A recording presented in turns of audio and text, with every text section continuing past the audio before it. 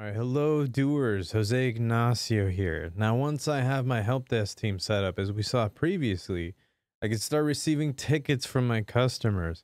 Of course, I can manually create a ticket in Odoo whenever a customer contacts Stealthywood, or I can automate this process, such as when I activate the channel setting. I can save myself loads of time, and that's always useful because it's Stealthywood, we're always running around. Now, Odoo has 3 channel options for automatic ticket creation. We have email alias, website contact form, and live chat. We're going to go over email alias and contact form in this video. I'm going to save the other one for another spicy video on its own. Now, I'm also going to review the automatic closing and customer closing options today. Now, channels allows my customers to choose their preferred method of communication, strengthening my relationship with the customer and reducing frustration. Now, channels also save me time by organizing all ticket requests into one system. It's a literal win-win situation and scenario. So, as I always say, enough chit-chat. Let's see how it works in our Stealthywood database. All right, hello doers. So here we are inside of the Helpdesk overview. Now, we reached here by selecting the Helpdesk app from our main apps dashboard. Now, the very first thing that we want to go into to set this up is actually up here to configuration. And once we're in here, where do we go, doers? Well, we actually go over here to teams. Now, as you'll see, it's populated by the teams that I've created. If you have not created one yet, please watch the first video in this series on the overview of the Helpdesk teams, because it will help you with creating one of these. And for our instance, we're actually going to open up this customer care team. Now, as you'll notice, the channel setting is available in the Helpdesk team form. I can always go in and I can turn these channels on or off based on, what I want to keep. Now, for the first part of this flow, you want to make sure that the email alias channel setting is activated. In our case, it already is. Now, when you do check this box, this will appear down here, letting you know that you can edit the alias field. Now, in our case, since this is a customer care team, we want to name it as so. So for ours, it'll just say customer care. You could pick any name, but I would try to keep it, very close to what you want the team to be doing as goals. Now, when customers send an email to this address that we have listed here, Odoo will automatically create a Helpdesk ticket for me. And actually, while we're here, I'm also going to activate a few other settings. The very first one is I'm also going to activate the website form.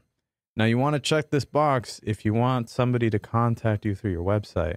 And we're going to use that for later. So for now, we're actually pretty much done here. So now that we have made these changes, I can show you what the email alias looks like in action. So we're going to head on over here to my inbox, where we put something away real quick.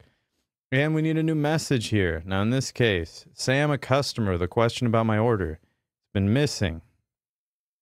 You know what happens? Suspiciously enough, it can even happen to us. Now, I can send an email to the customer care team special email address that we created earlier. In this case, I'm going to type in a quick subject and a message. Ours is going to be missing stuff. Now, besides that, we also need something else. I don't have a tracking number. I am crying a lot.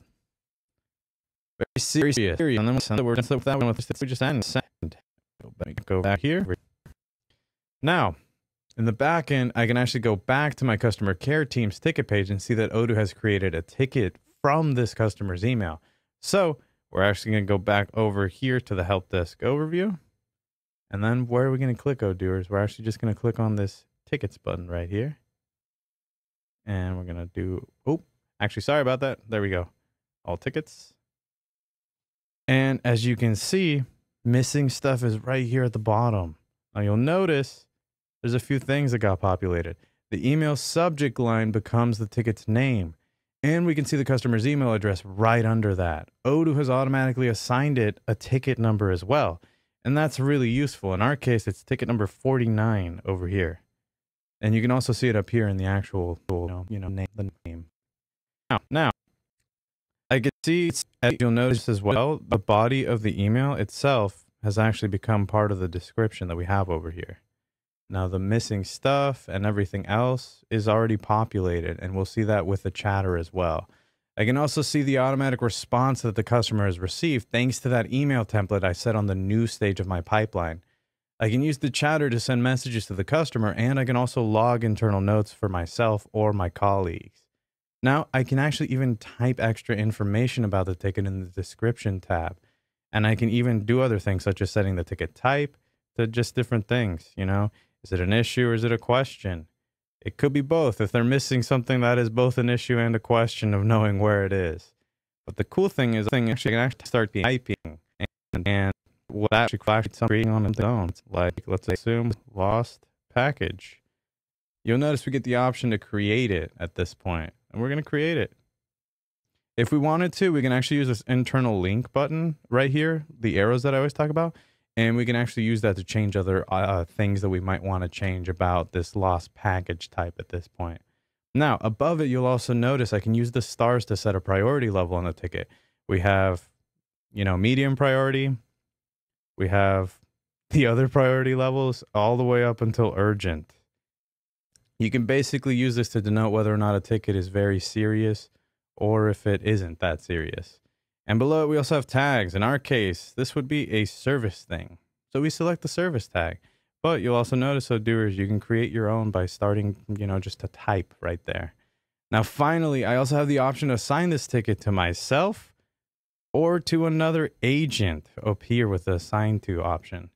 Now, in our case, if you didn't know, we can just assign this to ourselves by selecting the assign to me smart button up here. So we're going to do that right now. And you'll notice immediately the chatter is populated, everything that we've done is updated, and now I appear up there.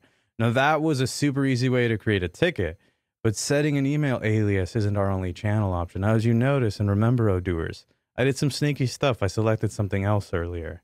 Now, customers can also contact us by submitting a request on Stealthy Wood's website.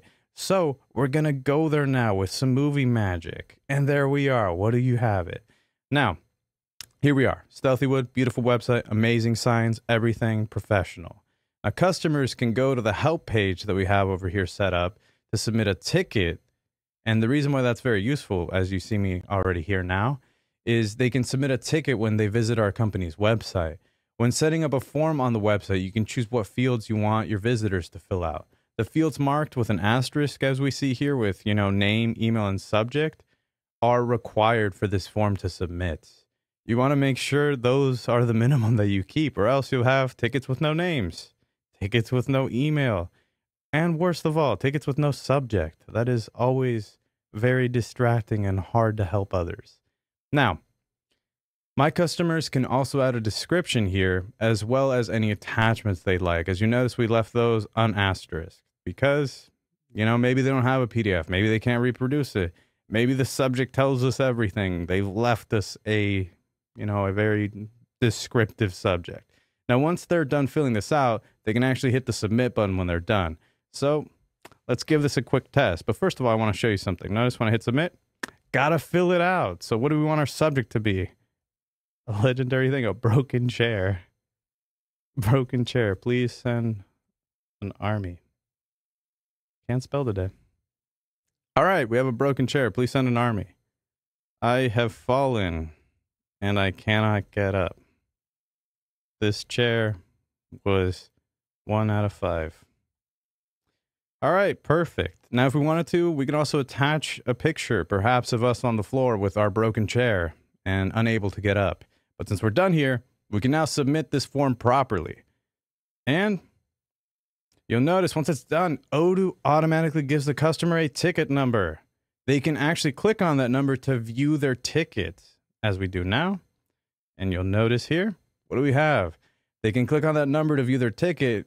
And since this customer already has an account with my company, what else does that end up helping us do? Well, this page shows them a lot more extra information. This page shows the ticket and any messages from the Helpdesk agent, as well as things such as the stage that the ticket is in. As you'll notice, it is in the new stage over here. So that's the front end. But what does it look like on the back end again? Well, Odooers, in the back end, if we go back over here to our Helpdesk overview, customer care tickets pipeline, you'll notice it right there. We can see that Odoo automatically created a Helpdesk ticket from the website form submission. We're going to click in there. Now, this ticket will have the same format as the one created through the email alias channel, except this time the customer's description of the issue will only appear in the ticket's description tab and not the chatter.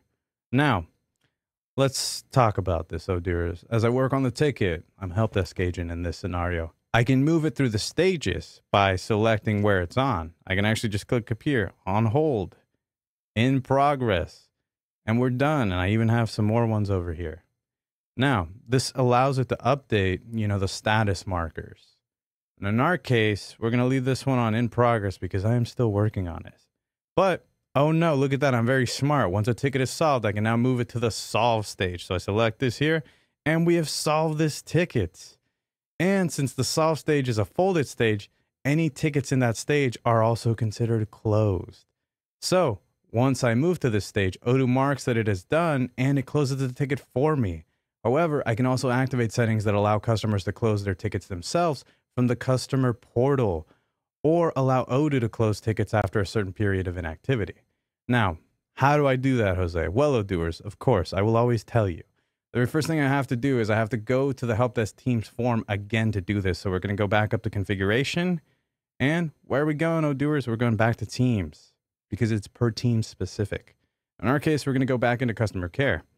Now, as you'll notice, we're going to scroll down over here, all the way down over here to where you see self-service. Now, right here, I can actually activate the customer closing option.